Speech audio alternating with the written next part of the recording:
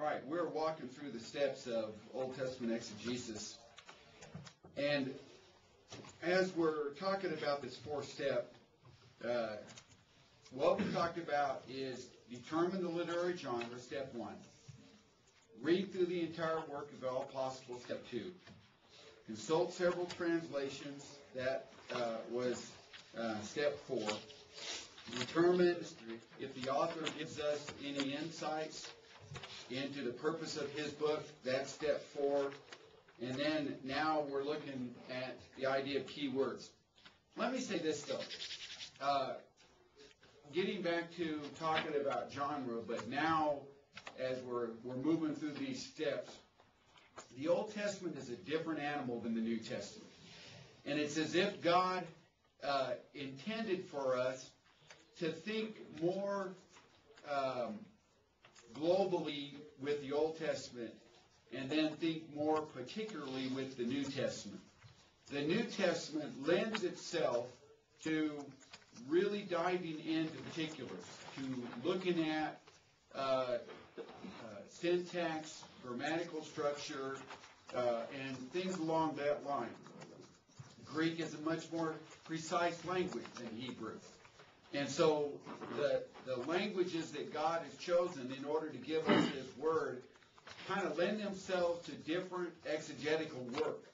So, when we're studying the Old Testament, we're not going to approach it like we're going to approach the New Testament, because the genre, the type of writing that the Old Testament is just different. It's just different. And so we have to recognize that truth about the Old Testament and recognize that, we're approaching the Old Testament from an angle that we're not going to approach the New Testament with. We're just going to study the Old Testament a little bit differently. All right, so in talking about keywords,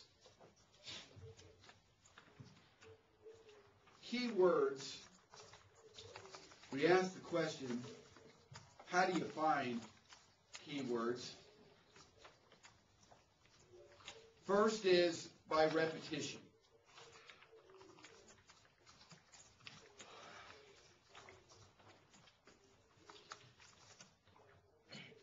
When we have the class next quarter on logos, Mike will show you how to do searches. And in those searches, you'll say, show me every noun and verb that is found in 1 Kings. And those particular reports, by virtue of what you're asking, are going to take a little bit more time. I mean, you may have to wait as many as like 16, 17 seconds. Oh, my. Yeah. So we'll get a cup of coffee because it's going to take, Better be instant coffee.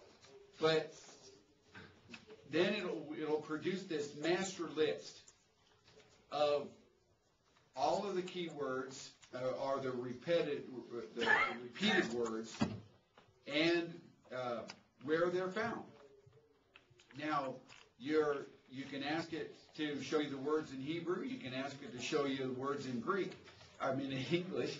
But the words, the English, are based upon the Hebrew. So you actually are looking at the Hebrew word. And here is an advantage to this. The basis of the search is the Hebrew text. But you don't need to know the Hebrew text. You're just saying, I want you, Logos, to use the Hebrew text and generate this list of these words that occur. And then it's going to generate a report that's in English. And so if you've got a particular word, like, say, the word offering, and the word offering is translated in English maybe 2 or 3 different ways. Well, it's going to give you every time the word offering occurs. Not just the times that it's translated offering, but maybe the time that it's translated sacrifice. Are you following? All right, so it's an amazing, wonderful study tool that generates these reports just like that.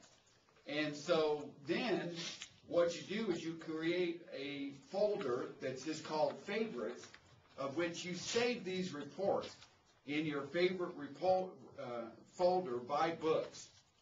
And so, like on my computer, if I want to look at the master list for keywords in Genesis, then I go to my favorites, I open the folder on Genesis, and it regenerates that report, and it regenerates it faster because it's already done it for you one time.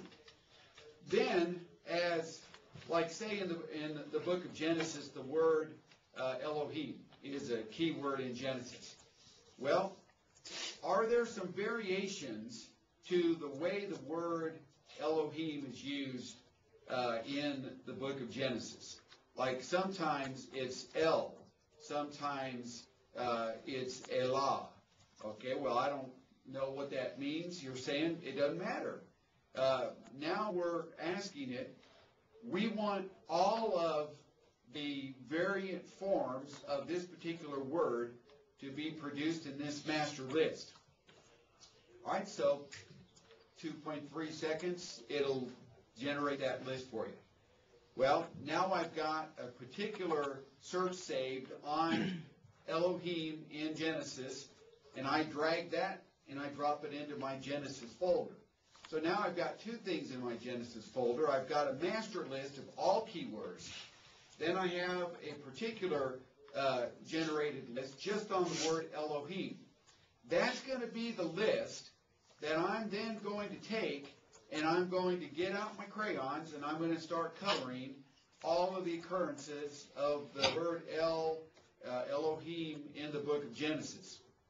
Now you can save those, and you can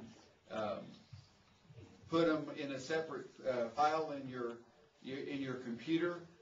For example, I use Evernote, if you know what that is.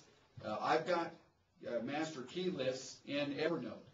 Matter of fact, this summer, I was away, and somebody was asking if I had a master key list breakdown for one of the New Testament books. Well, I didn't, but I knew that Mike did. And so I sent Mike a text, and I said, can you send me a copy of all of the key words for the book of, I forget now which book it was like Colossians or something like that. Well, he's at Disneyland with his wife and kids, and he's getting this text from me saying, can you send me all the Colossian? So, he's standing in line, which is what you pay good money for. So he gets into his Evernote account. He's got the master, not the master list, but he's got all of the keywords broken down.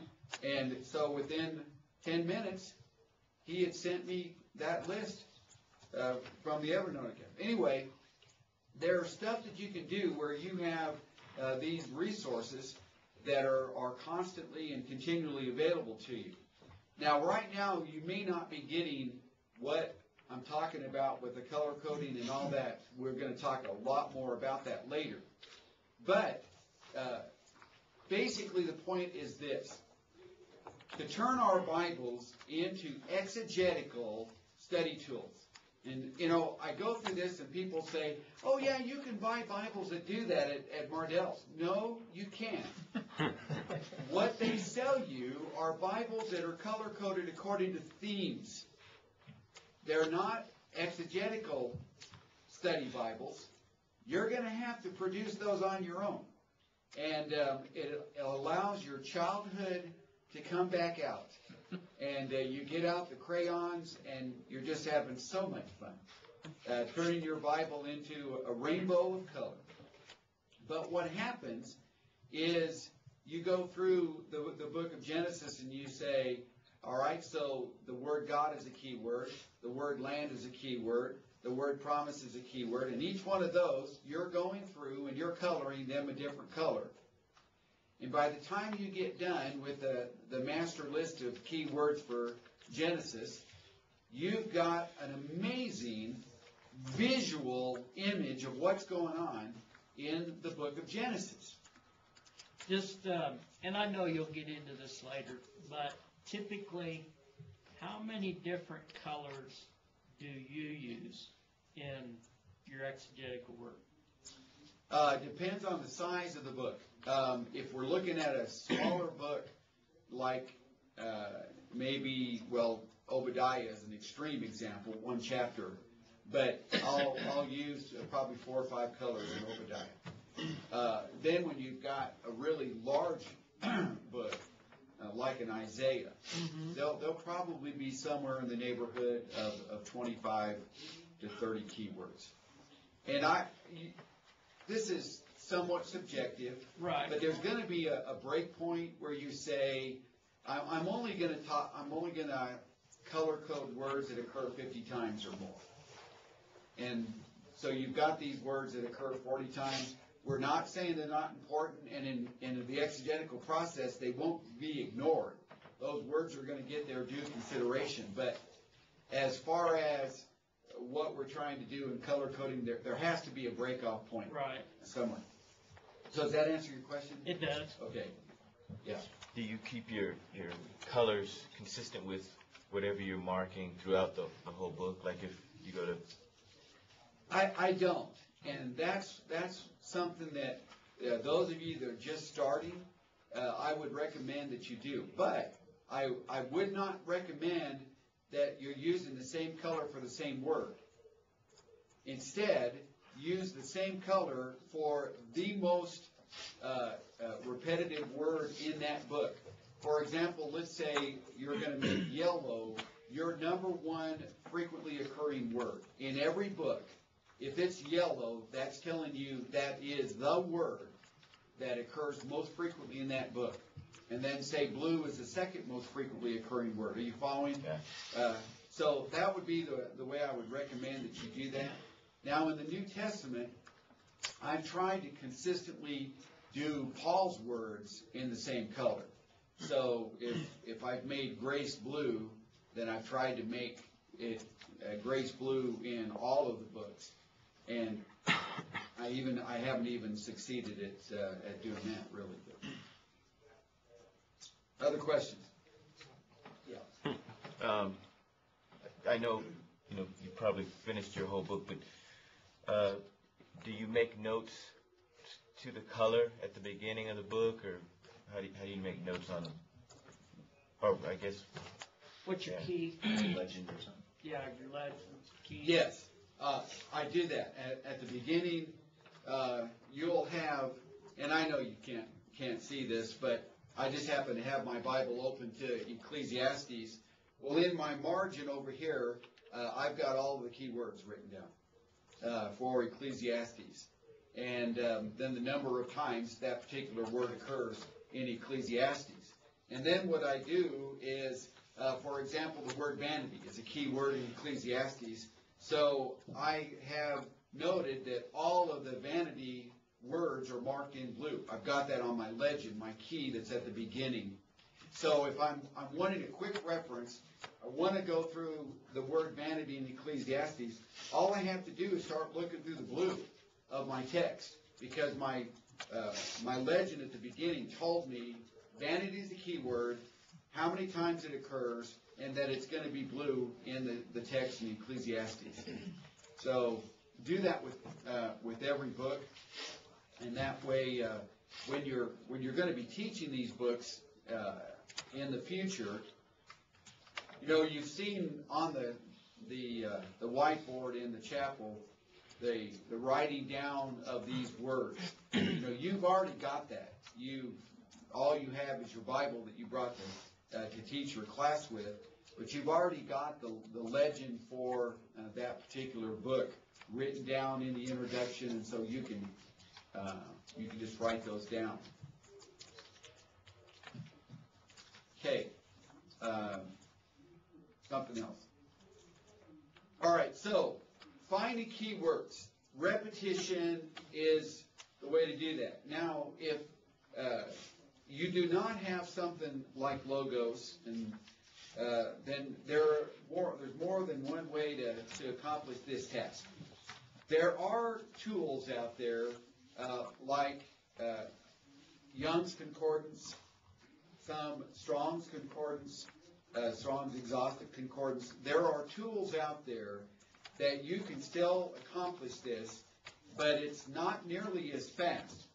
But this is my world in 30 years of doing exegetical work.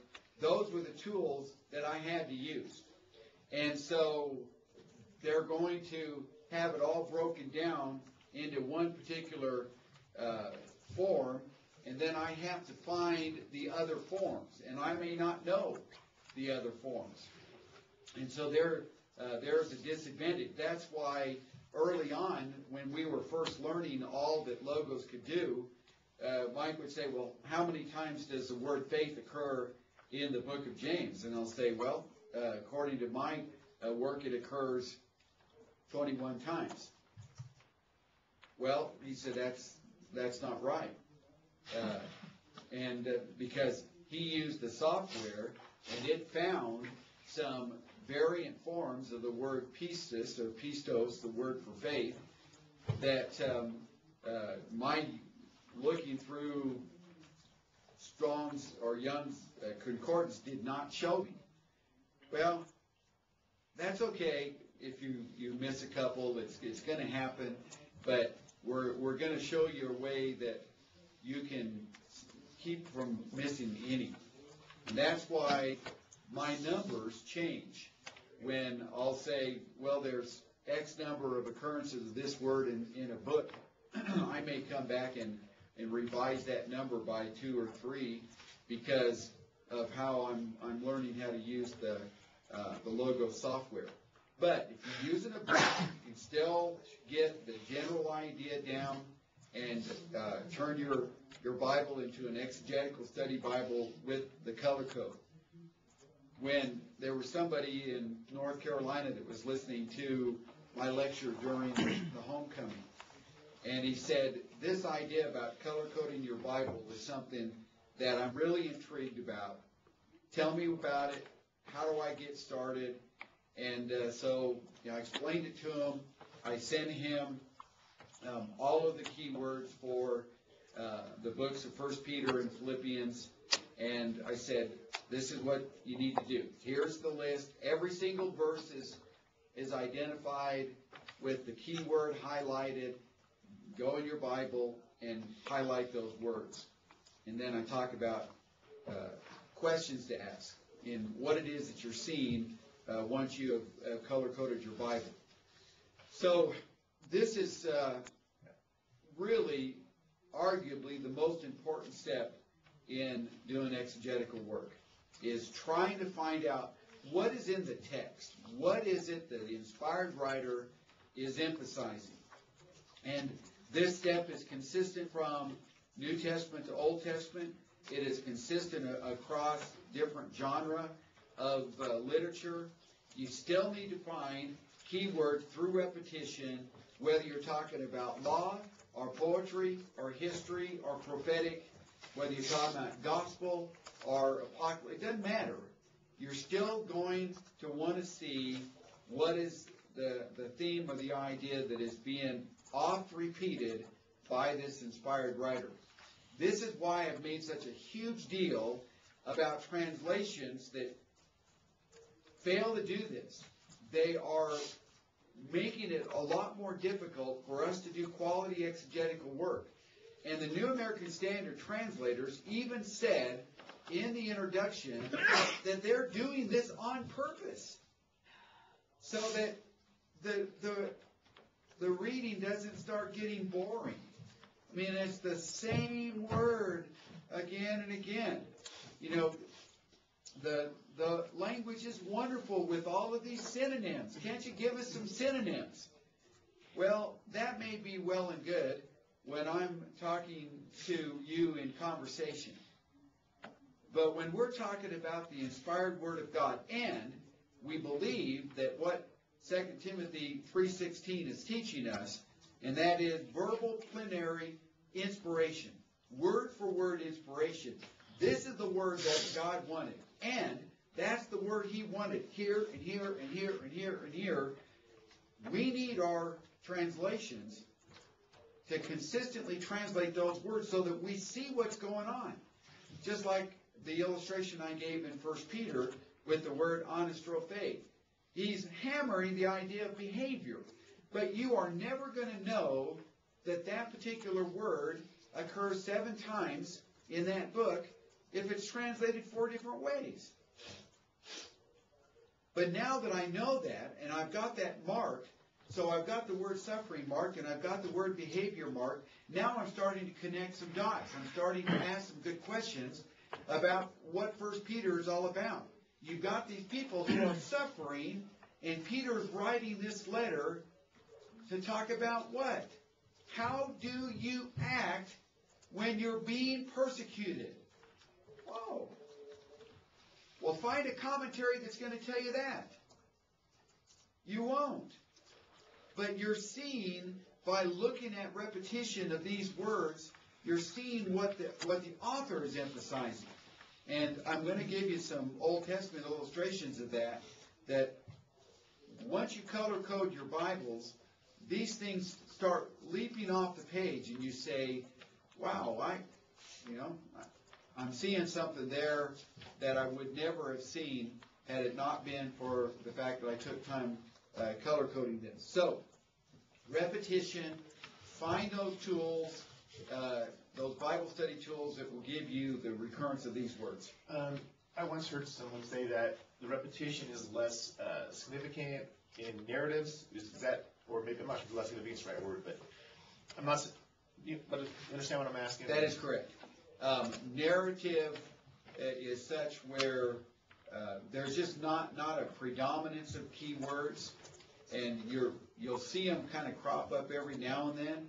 And when you do, that's the time you say, all right, is he kind of pausing right here in the middle of this narrative, this story, to kind of bring us back to the spiritual point?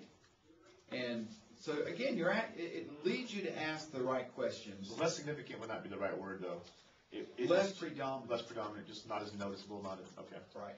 And so, like you've got in the book of Genesis, these lists of key words, and you're going through the story of Abraham, and Abraham traveling to Egypt, and Abraham's encounter with Pharaoh. That's just not going to be a rainbow color of key words. It's just not going to be. But scattered through that, or maybe at the beginning and end of that particular story, you're going to see some key words, and then you go, all right, now I can see what's going on. All right. Second way to find key words in Old Testament books is through a purpose statement.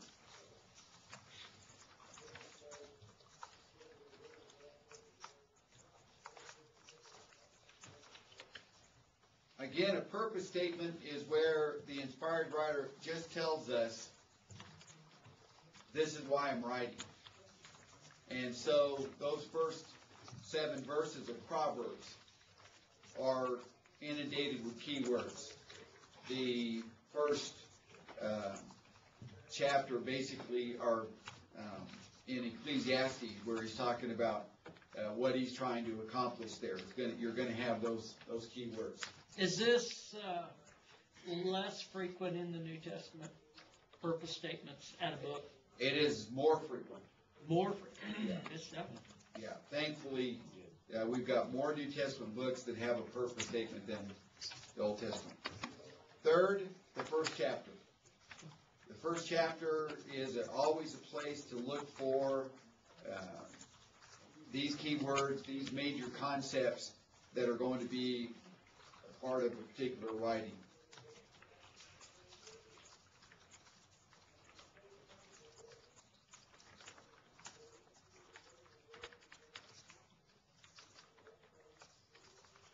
And then, as I mentioned, this is genre specific.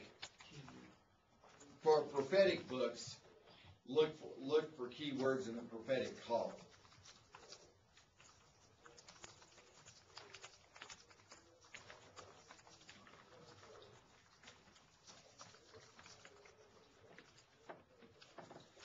you might be asking the question, why do we need really numbers 2, 3, and 4 if we got number 1?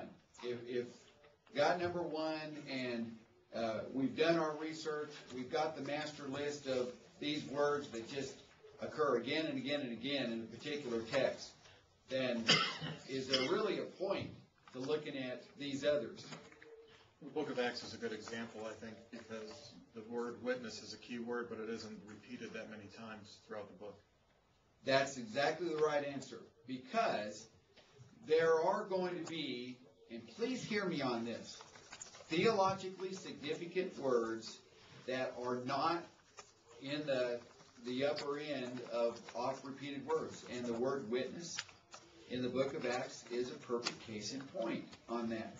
That's a very important word, because we're seeing the idea, you shall be my witnesses. Well, so we're talking about the witnessing of the gospel of Christ in 4 regions as we transition through the book of Acts. And so we're not hammering the word witness, but we're seeing the practical outworking of that particular theologically significant term. They are bearing witness to something. All right? So that's why we look at the prophetic call. That's why we look at the first chapter. That's why we look for a purpose statement, and we're saying, all right, this may very well be a key word in this book.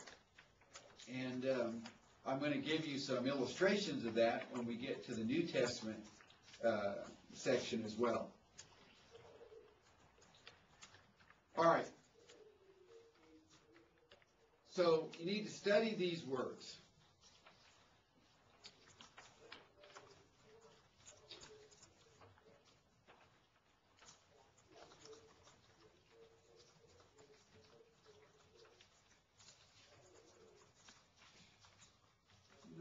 I'm going to do something to you. Yep, I thought I had gotten ahead of myself again.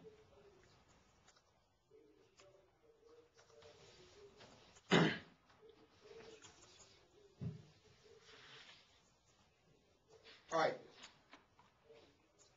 So Theologically significant words are what we're referring to. is this still under preliminary step 5? Yes. Still step 5.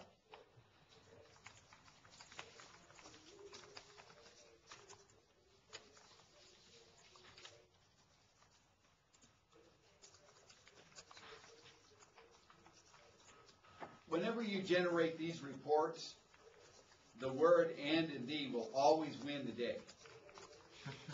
So I need to go through and I mark every time the word and occurs. No. Now that's not what we're talking about. We're not talking about that it becomes a theologically significant word just because it occurs most frequently. That's always going to be conjunctions and definite or indefinite articles, and so we are talking about words that have some theological significance. You might be tempted to say, well, the word God or the word Christ always wins this battle for predominance. And so I'm going to kind of bypass those and get to the other words. Don't do that. Don't do that, because you are going to miss what's happening in the text. Like, we've got certain books, and I was thinking of Ezekiel as a case in point.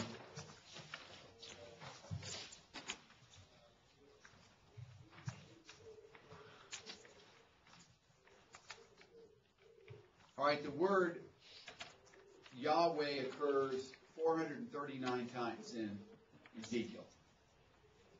All right, well, I've gone through and I marked all 439 times. And it takes some time. But now that I've got it marked, I'm going to see 2 things. First of all, I'm going to see texts that are just inundated with the word Lord. And then there'll be texts that don't have the word Lord at all. And so now you start asking one of these questions. Well, what's up with that? Because you say, well, 439 times, it's all over the place. No, it's really not. And so why is it really emphasized here and it doesn't occur at all there? That's the right question. That's an exegetical question. And then second, you'll find how the word interacts with other words. So when you've got the word Lord, well, I see frequently that the word Lord is in connection with the word blood or abomination. Well, okay, what's up with that? But you see these things when you've got it color-coded, and like with the book of Ezekiel, almost always when you see the word sword, you're going to see the word blood. Now that seems pretty logical, but that's an interesting point to make. Sword is a key word in Ezekiel. Blood is a key word, but normally when those words occur, they're always in the same context. And then abomination seems to be that third word. So you got sword, you got blood, and you got abomination. What's up with that? What's going on with that? And so now you can start looking at the text and drawing conclusions as to where this inspired prophet is going with the repetition of these particular concepts and ideas. Hey, welcome. We got 2 spots for you there. Right in front. Right in front. Just like when you used to be in school. Good morning.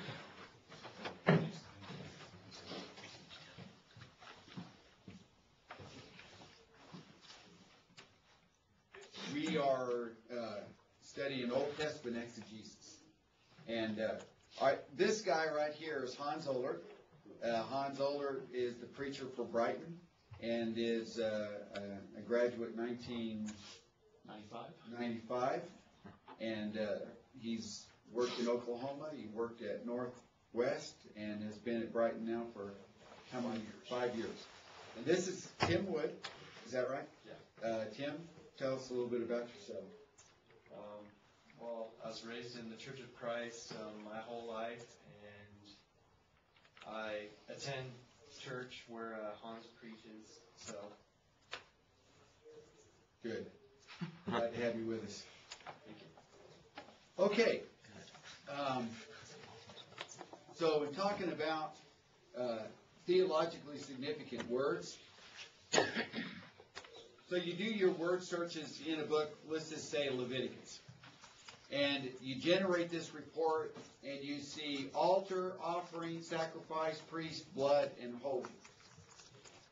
So now you start going through your text, and you start marking these.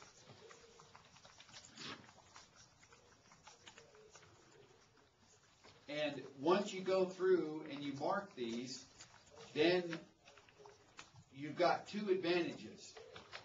The first advantage is that you're going to be able to see the emphasis of that text as you're going through studying the book of Leviticus.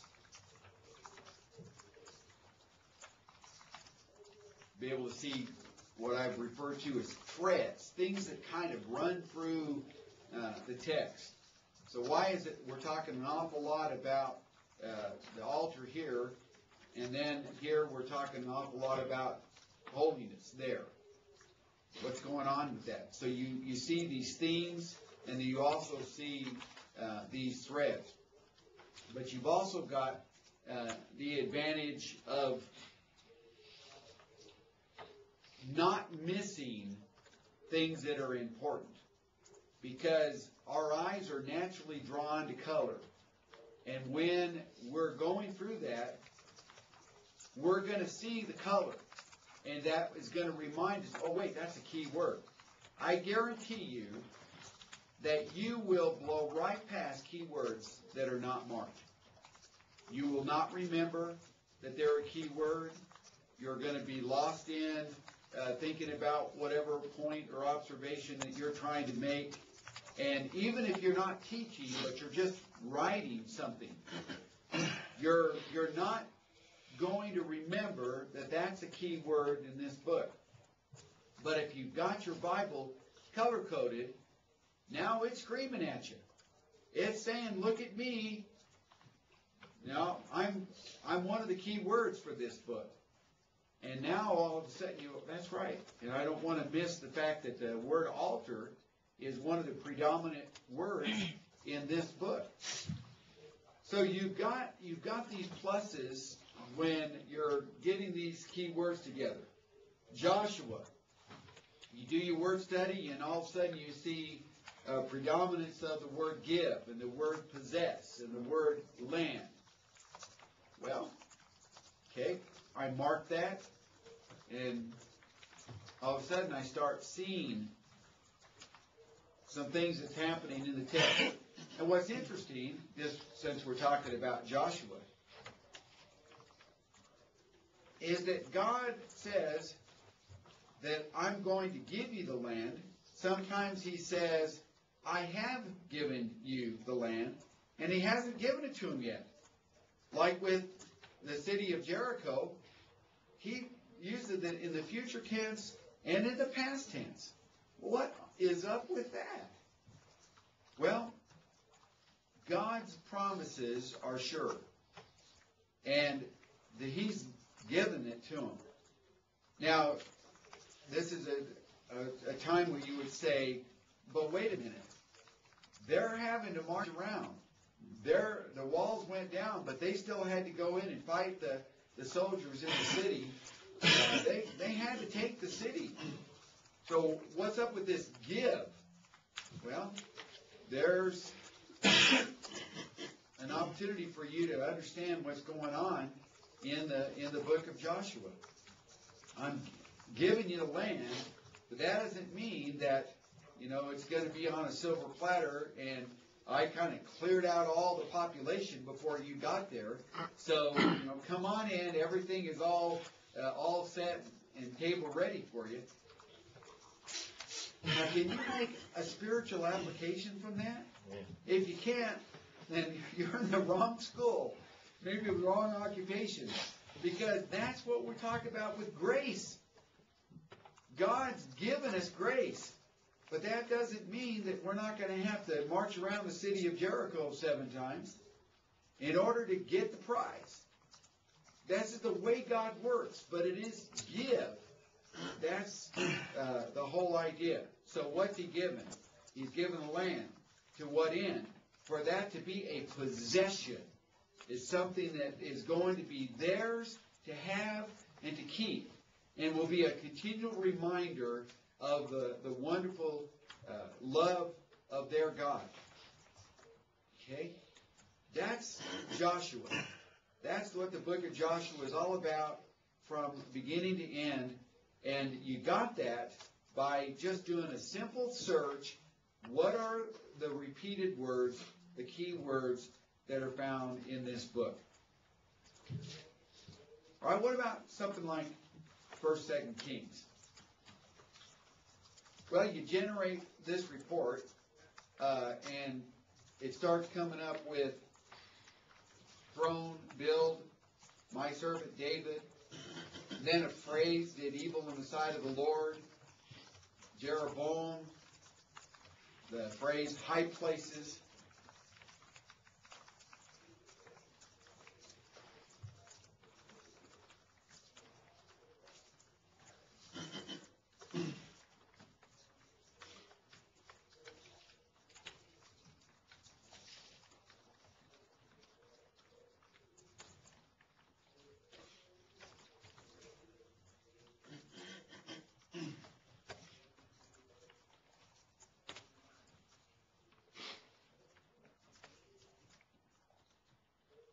Now, let me add a little bit to that. that you don't, that's not on the PowerPoint, but get in your notes. The word Lord occurs 257 times in 1 Kings. Is it the word Yahweh there? It is. How many times I was? 257. The word king occurs 306 times.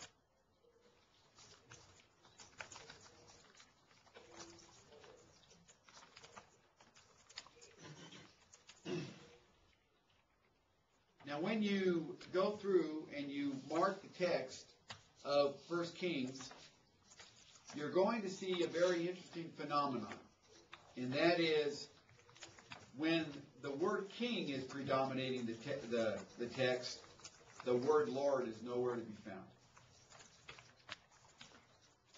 Could you repeat that? When the word king is predominating the text, the word Lord is scarce, if it occurs at all. Whereas when you've got a text that you've got the word Lord occur a lot, then you won't see the word king so much. And the same is true in 1 Samuel and 2 Samuel.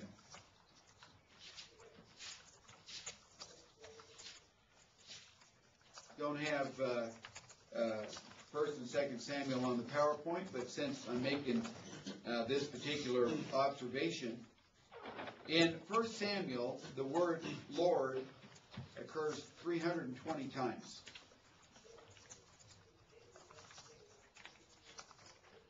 The word king occurs 104 times.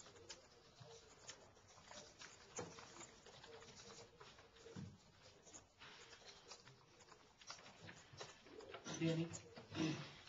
Now, a question I have is, like on this slide, you say Kings, in Kings, Jeroboam is a predominant, I guess you'd say, character. Is that going to be the case? I mean, like with the epistles or the gospel writings? Well, obviously Jesus is going to be a predominant, because that's what it's talking about. So, I mean, do we have to filter the characters? Yeah, and for example, someone might never have thought that Nebuchadnezzar would be a key word in Jeremiah. But, you know, there's a lot of emphasis on him, the man. Anybody remember which gospel is considered to be Peter's gospel? Mark. Yeah, Mark. Well, guess what? Who has an awful lot about Peter? Well, the Gospel of Mark does.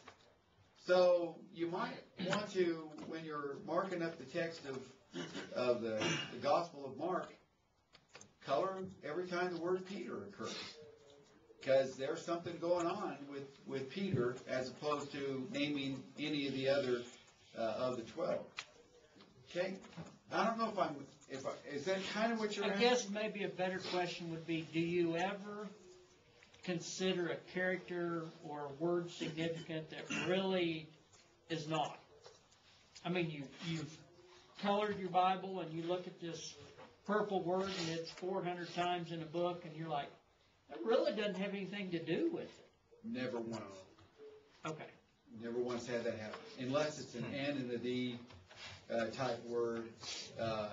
But outside of that, the closest that we're going to get to that is the idea of the word erikomai in Greek, which means to come or to go.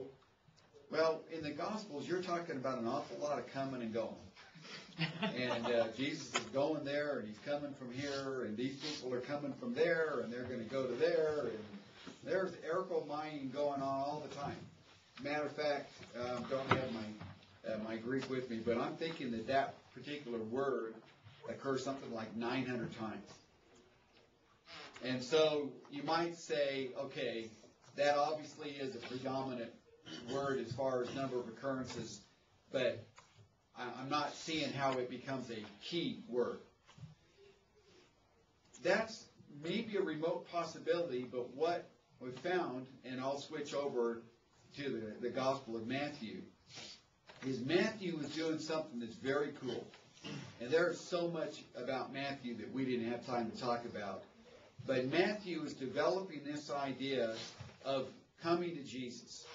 And he's got it where you've got people that come to Jesus for healing, people that come to Jesus for instruction, people that come to Jesus to test him, people that come to Jesus with the intention of harming or persecuting him. And so it develops into an amazing lesson about the Gospel of Matthew, where you could preach this or you could teach this, and just talking about the various groups that come to Jesus and the reasons why they're coming to Jesus, and then talk about application. Why are you coming to Jesus? What is your purpose? Because some people come to church, come to Jesus maybe by coming to church because, well, my parents make me.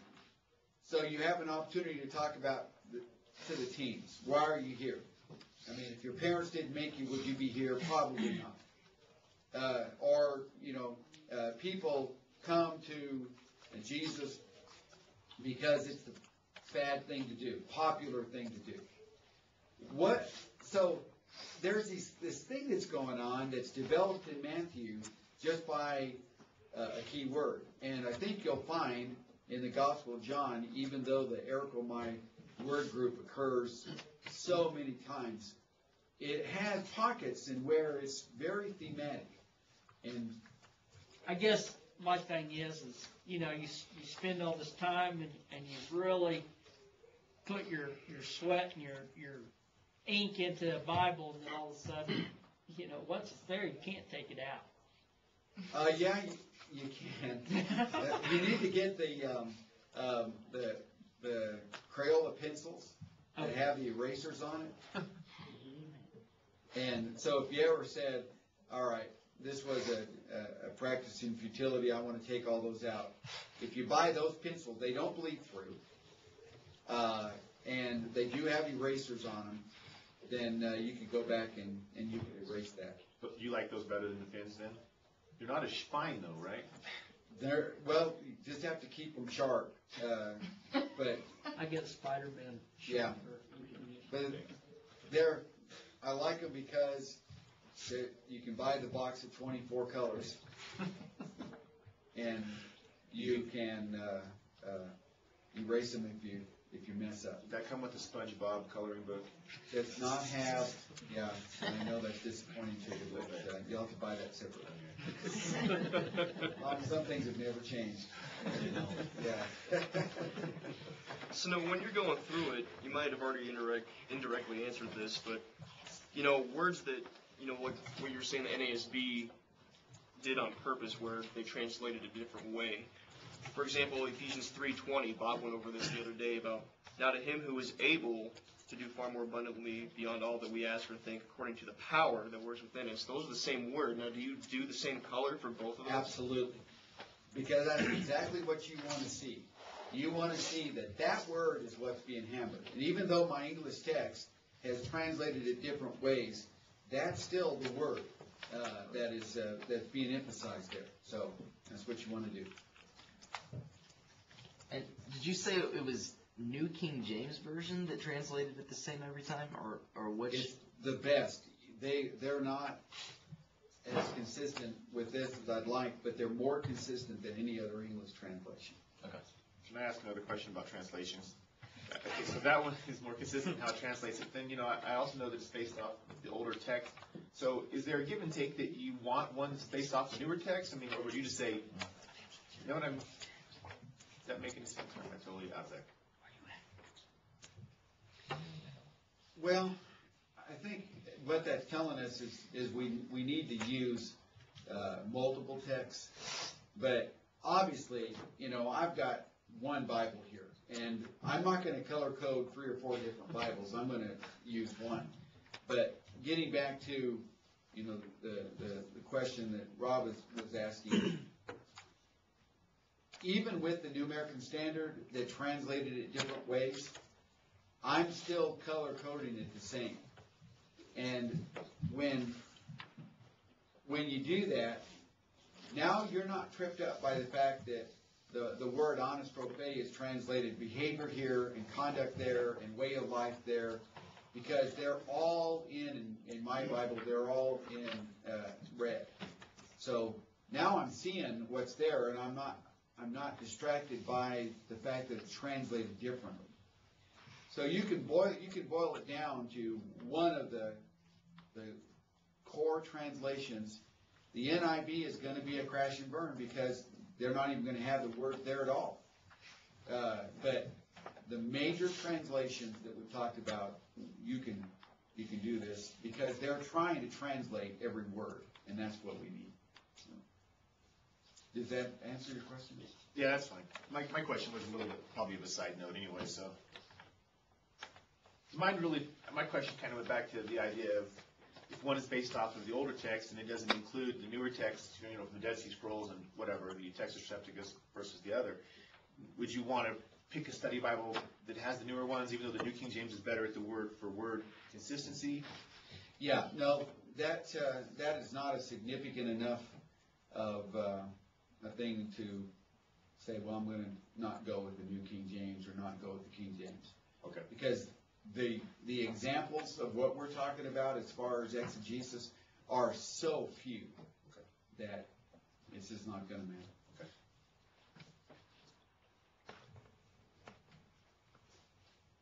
Job, there is a list of keywords for that book.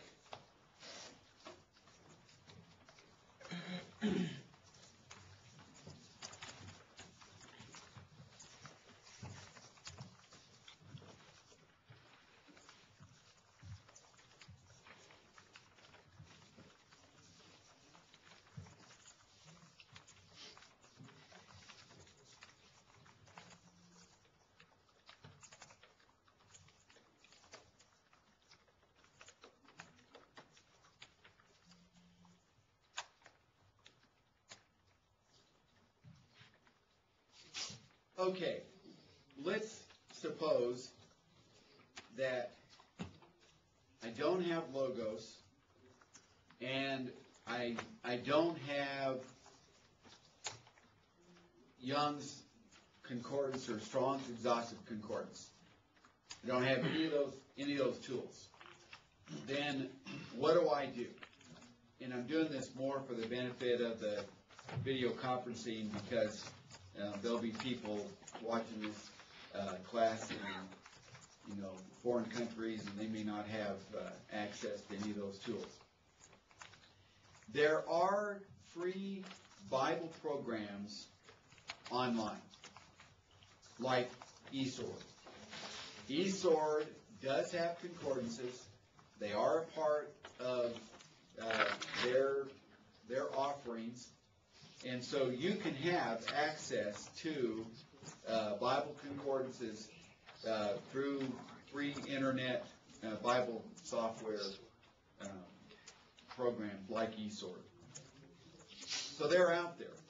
As a matter of fact, if you just did a search of Bible concordances, it'll generate a list of places where you can find a Bible concordance online that is free. So I'm assuming that if somebody has the technology in which they can watch this video, then they've got the technology of which they could do a computer search in various internet programs. But if for some reason even that's not possible, then you've got to do it the old-fashioned way, and that's just you listen to a book all the way through, and as I'm going through, I'm thinking, well, I sure am seeing the word wicked an awful lot as I'm reading through Job.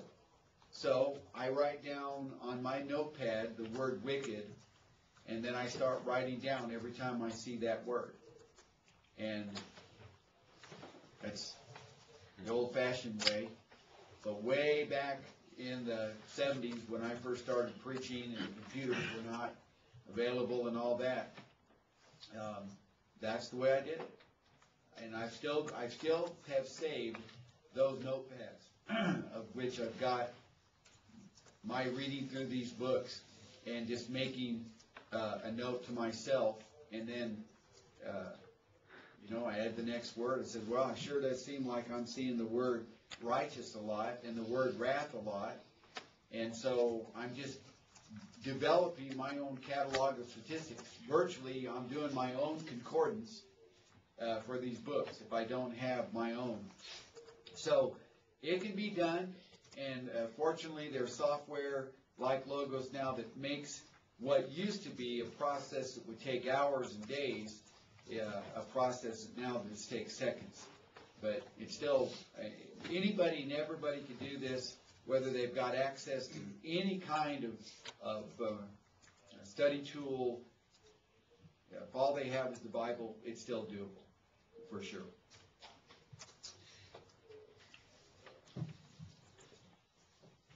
Sometimes when you're looking at a word, all of a sudden it dawns on you that that is a word that's a part of a phrase. Like, shall know that I am the Lord occurs an astonishing 64 times in Ezekiel. That's amazing that one particular phrase is going to be hammered so often. Well, yeah, the word Lord occurs, 300 and some odd times, but this phrase itself occurs 64 times? And what's up with that? And how is the phrase used and applied in the text? Well, good questions, the right questions to ask.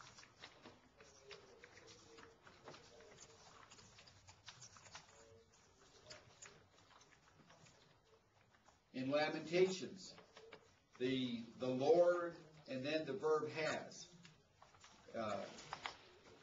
is something that all of a sudden you're seeing. Now we've got basically the beginning of a sentence with the Lord as the subject, and now God is actively doing something. And so what is it that the text is telling us that the Lord has done? Well, the Lord has given me into their hand. The Lord has trodden as in a winepress. The Lord has commanded. The Lord has covered. The Lord has swallowed up. The Lord has become like an enemy. The Lord has caused to be forgotten. The Lord has rejected his altar. The Lord has determined to destroy. I mean, on and on you go in the book of Lamentations. Here the city's been destroyed.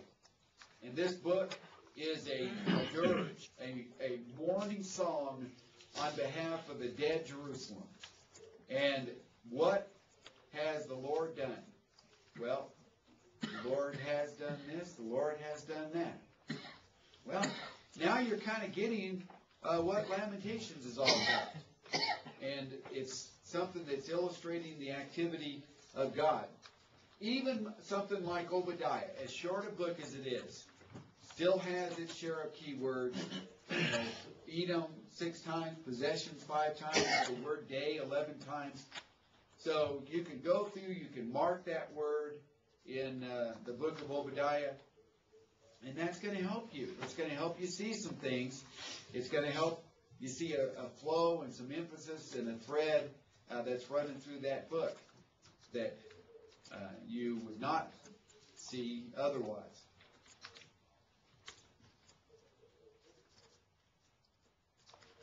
Okay, so we had to back up. I already showed you this screen, but by just a reminder, finding keywords, repetition, purpose statement, first chapter, and then for prophetic books, the prophetic call, I'm going to be looking for keywords. Because this is a question that somebody will ask you and you'll ask yourself is, all right, so I'm going to study Leviticus. I have no idea what the key words are. So how am I supposed to find out what the key words are? Now, if they have a commentary, there is a very high percentage that commentary is not going to tell them that, because commentaries are not exegetical. So they're not interested in identifying key words or repetitive words in the book. You don't have access to a study tool, a concordance, or something like Logos, and you can't get on the internet, then the only way to find these key words is what I was talking about a minute ago, and that's the notepad. You start reading, but you're writing down, what about this word? It sure does seem like I'm seeing this word an awful lot. And then you start verse by verse. Every time you come across that word, you write down, all right, it's in chapter 2, verse 3. It's in chapter 2, verse 8. It's in chapter 2, verse 12. And so you're creating a master list of your own. That's the only way to do it outside of using tools. All right, so with these keywords, then you need to study these keywords. This is still a part of step number 5.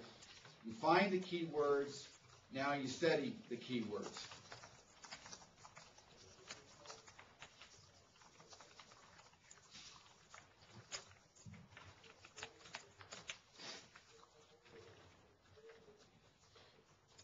With Logos, you have the most powerful Bible study tool ever developed. There are people that say, oh, there are lots of good Bible study programs out there that are a whole lot cheaper than Logos.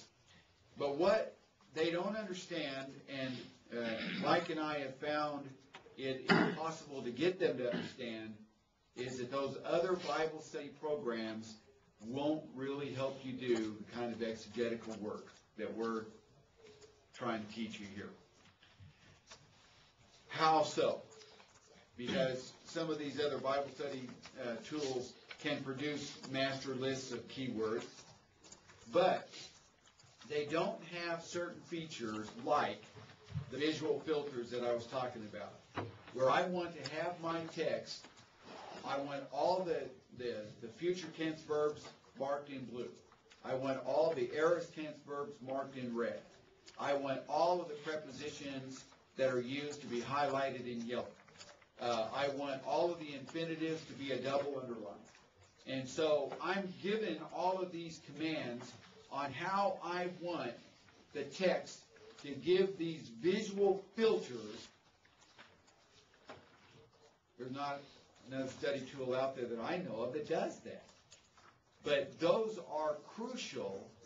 That is one example of a crucial tool that you need to really do good exegetical work in the biblical text.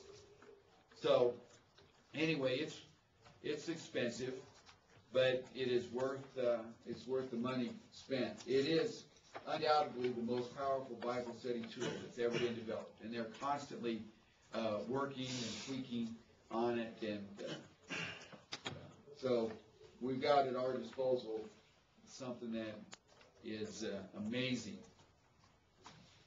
So, how do we use this tool then to study words?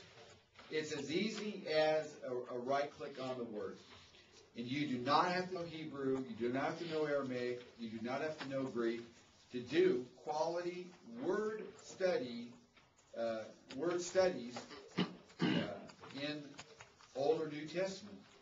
Because you already have those books in your library, you can right click and then it will ask you, all right, which study tool do you want to use? Well, you can if you're just trying to get some basic definitions, then you can call up the analytical lexicon, or if you're wanting more information than that, then you can call up Brown Driver Briggs or one of the other Old Testament word study tools that you've got at your disposal. It's right there. And all it was just a click away. You didn't have to know the Hebrew word. You didn't have to know verb forms or noun forms or anything like that.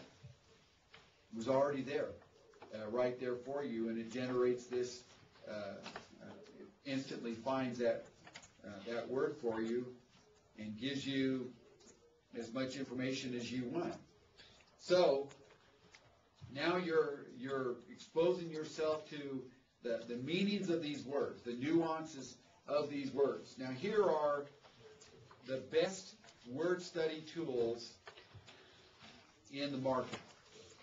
First is Theological Dictionary of the New Testament.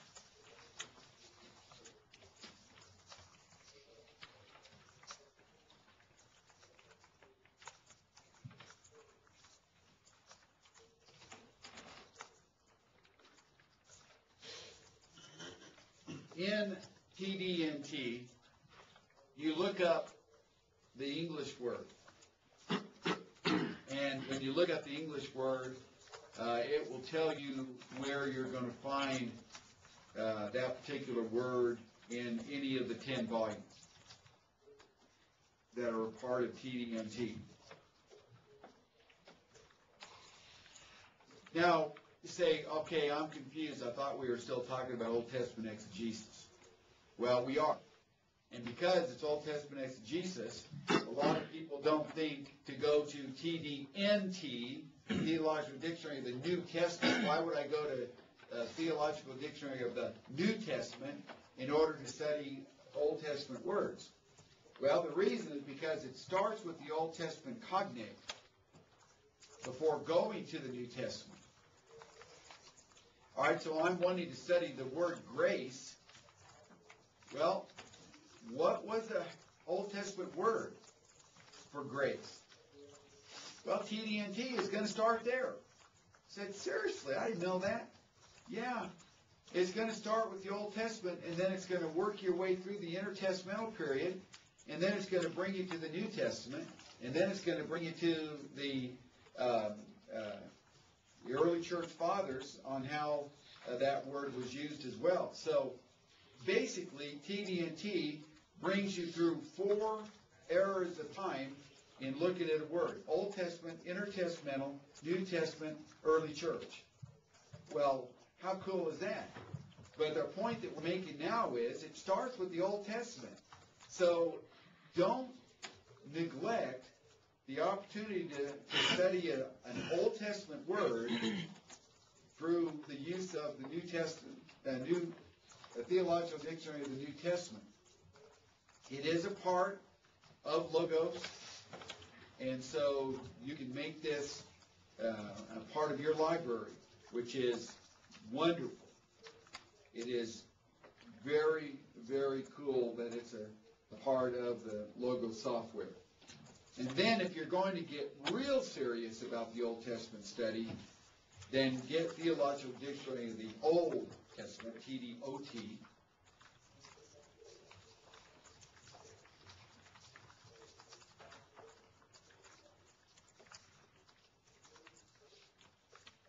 This is not an add-on to Logos yet.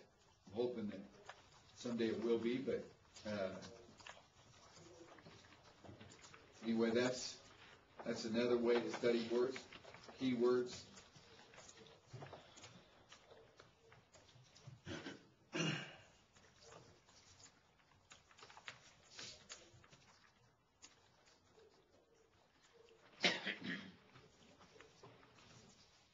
Another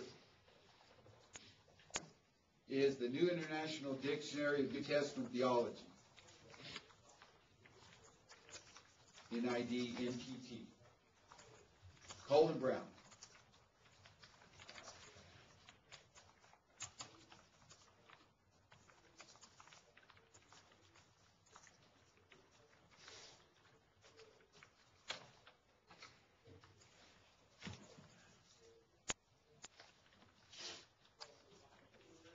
This is based on English, and so it's more user-friendly.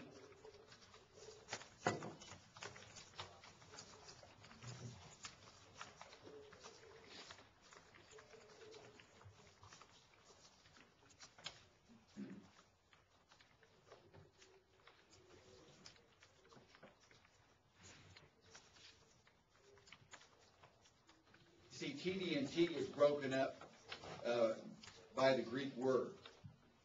And so if you're wanting to study love, and you don't know that the word for love is agape, then you got to go to the dictionary and look up love in the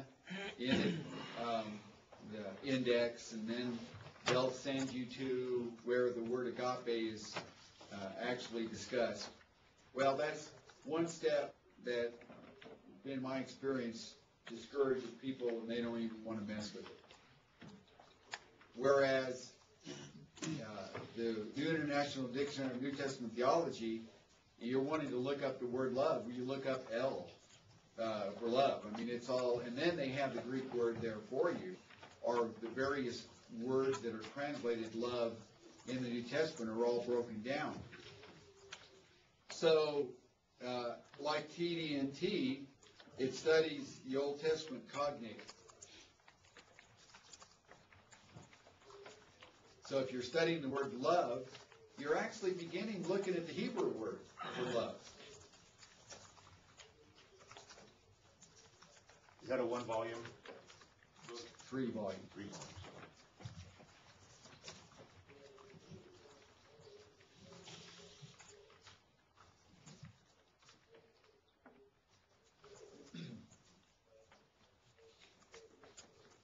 Now, the absolute best word study tool is TD&T. But I give a lot of props to this 3-volume set. And it is very scholarly, it is very thorough, and it is a more user-friendly study tool than TD&T.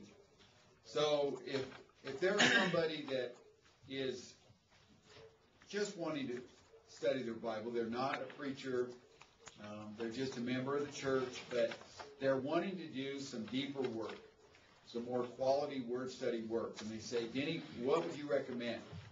This is what I recommend. I recommend Colin Brown. It's not that expensive. They can basically get it for around $100, and very, very user-friendly. Is it also on Lotus? Yes, it is. It is available as an add-on. So I have it. I have, obviously, TD&T as well.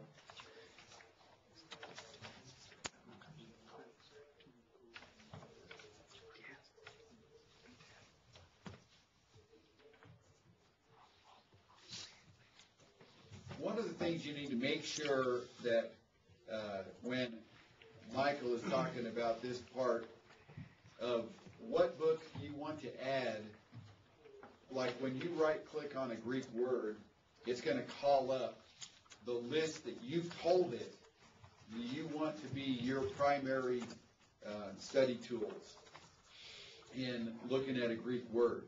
And if you have NID, NTT in your library, but you don't have it as one of your main study tools, it can get lost in the shuffle. And so you need to make good choices on when you right-click on a word and it calls up your library that can help you study that word, what books you want there. Now, it's going to ask you, and it's going to have a little blue word, more. And so the 5 that you selected are right there.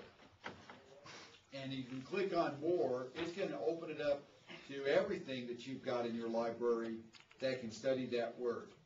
All right, so it's yet one more click away from maybe finding Colin Brown in your library. But these are the ones I would recommend that you have on your top 5 is TD&T and Colin Brown. Now, more specifically to studying the Hebrew Old Testament is what is referred to as BDB, Brown Driver Briggs.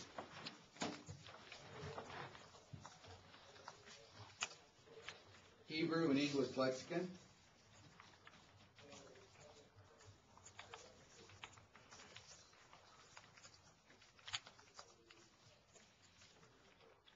This is known as the Art and Gingrich of the Old Testament, or the BDAG of the Old Testament.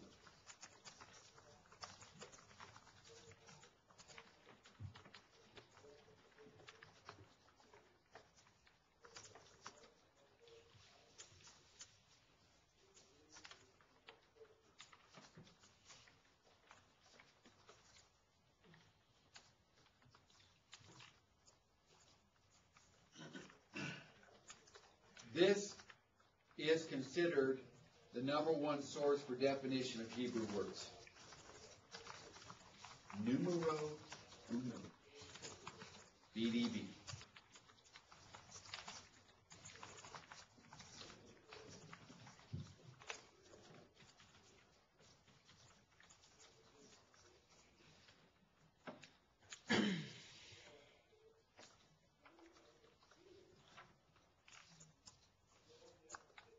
This is a part of your Logos Bible software.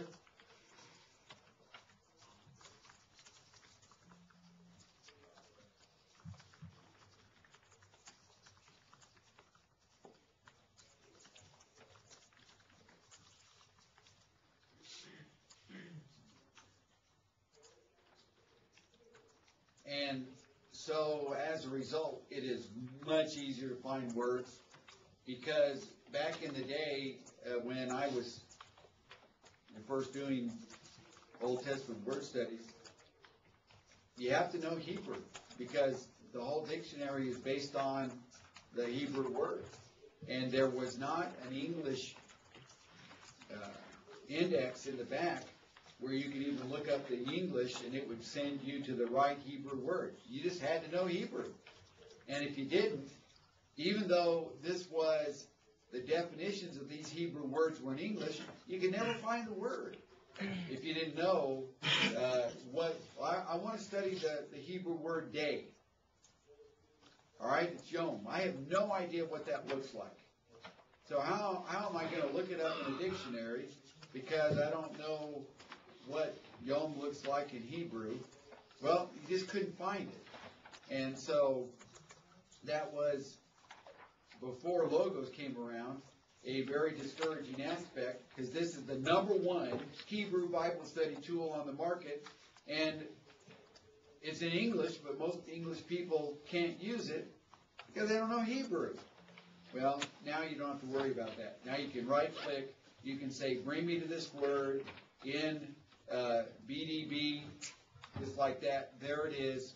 It brought you right to the word, and you got it. So very, very cool that the #1 Hebrew study tool is available in your Logos software. Again, you're going to need to ask or tell your software to make this your #1 book that's called up. When you right-click on the word, say, I want to go to BDB first. Mike will show you how to do that.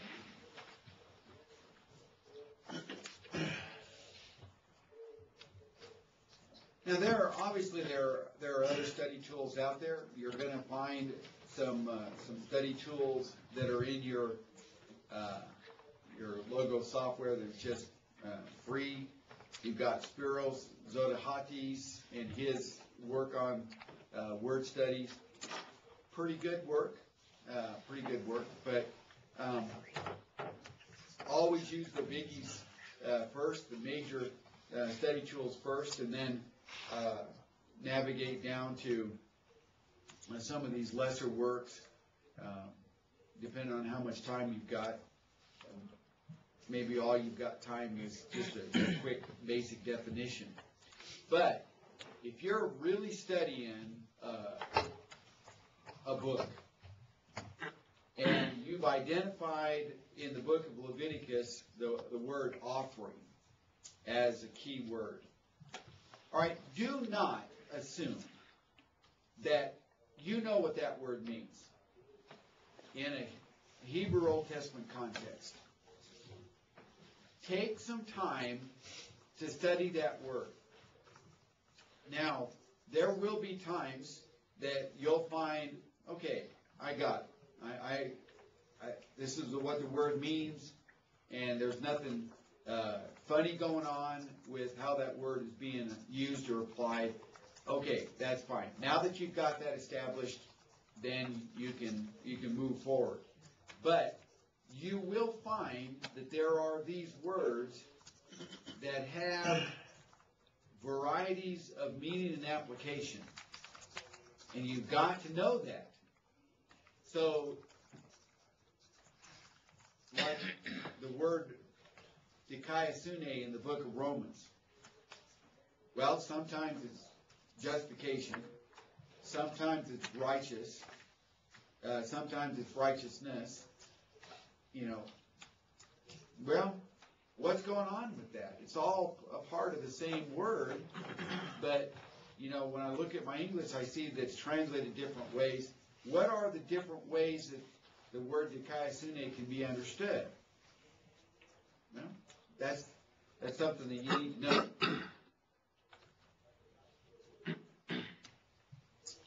Okay, so determine the genre, read through the entire work, consult several translations, determine if the author provides insights to the purpose, discover key words and phrases. All right, now we're getting more specific, and that is determine your pericope. Remember, pericope means a section or a paragraph.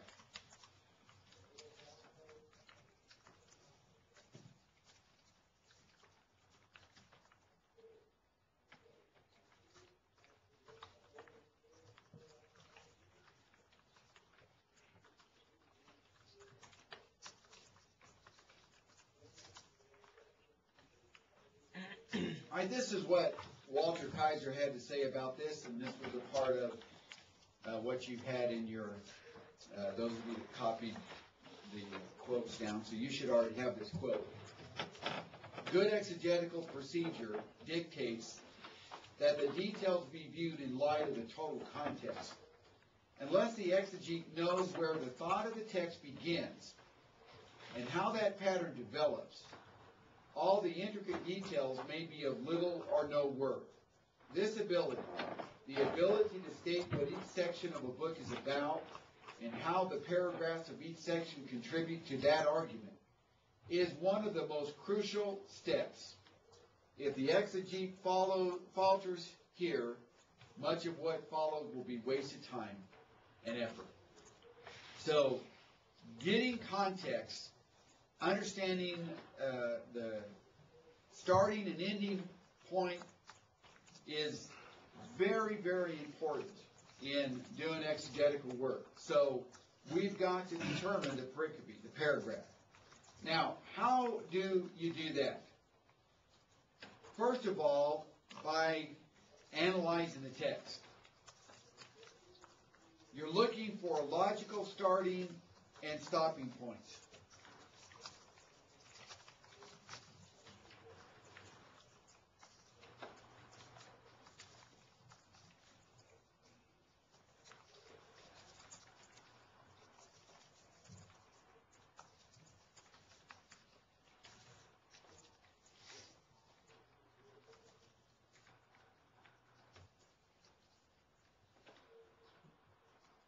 Now, what is a logical starting and stopping point? First, and this is always the most important, is a grammatical marker.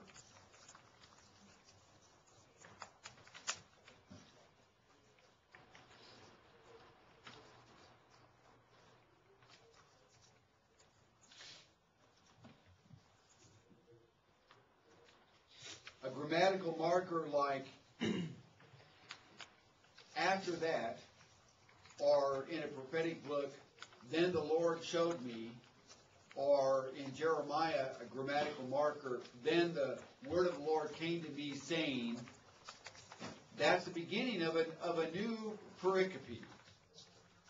So I'm looking for these grammatical markers that are found in the text to help me determine a pericope.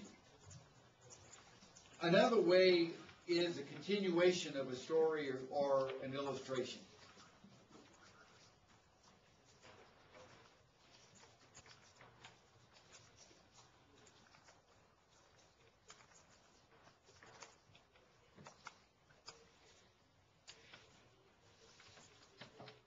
You might have a particular story that runs several chapters.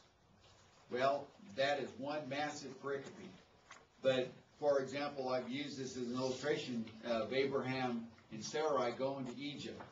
Well, that's one large pericope because it's one story from beginning to end about Abraham's decision to go to Egypt, lie about his wife, and then all of the ramifications of that lie that took place. So it's not going to be 2 or 3 verses, one little bitty paragraph, like that could be the size of a pericope in Ephesians. But now in Genesis, we're looking at a pericope that really is several chapters. But that's what we got to know. What is this section? Where does it start? Where does it end? Look for something that is going to be an indicator, a clear indicator of a new topic.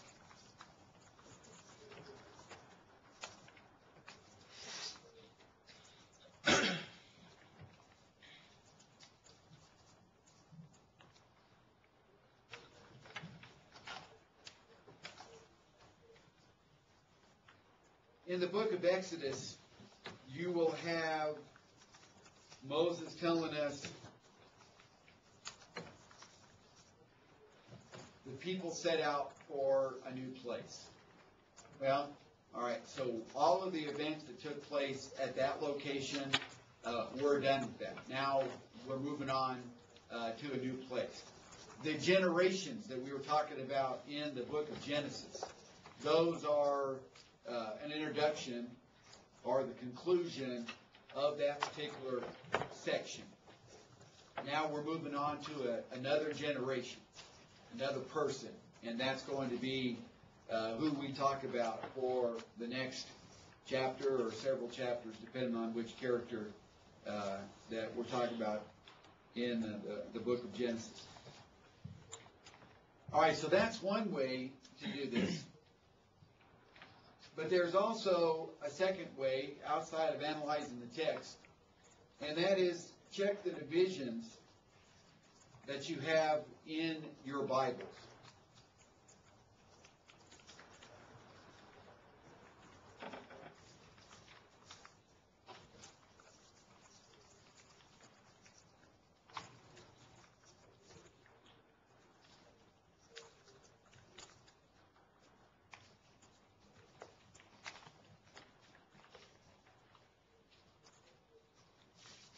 All right, turn in your Bibles to Exodus 39.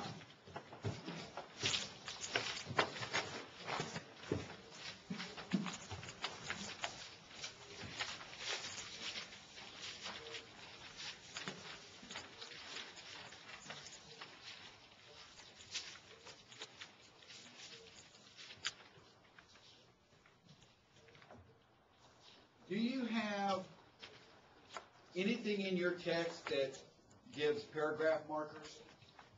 Like the first letter of a verse is bold, whereas the others are not, or there's a separation. So, Bob, what do you got? What is your Bible telling you are the pericopes of Exodus 39? Just verse 1, and then verse 2 is bolded. Goes down to verse 6 is bolded. Verse 8 is bolded. Verse 22, verse 27, verse 30, 32. It looks like that's it. Okay. Anybody have something different than that? That was that New American Standard? Yeah. Exodus 39. Right. Mine only has one heading, the whole thing. No, like inventions and stuff. Oh. It's about the same with ESV. Okay. You see what we're looking at now, Dan? Yeah, it's about, if that's the way we're looking at it, it's about the same as what he has. Okay, now let me ask you a question. is there any logic to their breaking it down this way? Was there anything that you saw that said, well, I see why they're saying verses 2 through 7 are one pericope and verse 8 is a new one? What do you see? It says he, they, he, they, he, they. That's not it. Well, thought I talked about that. But go more than that, though. Not just the he, but the what? Well, in verses 2 through 7 is talking about making the ephod. In verses 8 through 21 is talking about the breastplate. About what about the breastplate? Making the breastplate. There you go. Now we're talking about the right words. Okay, and then what? 22 through 32 is making the other priestly garments, and then from 32 on to the end of the chapter is the work is completed. You see that? Now, that's the way that this is being broken down, and they actually did a good job exegetically in determining the pericope. Verses 2 through 7, we're talking about making the ephod. Verses 8 down through verse 21, we're talking about making of the breastplate. Verse 22, then he made the robe of the ephod. Verse 27, and they made the tunics of the finely woven linen. Verse 30, and they made the plate of the holy crown. Then verse 32, thus all the work of the tabernacle of the tent was completed. So they made this, and then they made that, and then they made this, and then they made that. That's determining the pericope, and we're seeing, by looking at the text, these natural divisions. Now that's what I was talking about by a grammatical marker. So maybe I wouldn't have seen the grammatical marker they made or he made at first, but by looking at the way that my Bible has it divided, that was what identified the various pericopes. All right, we'll pick up after that, after chapter.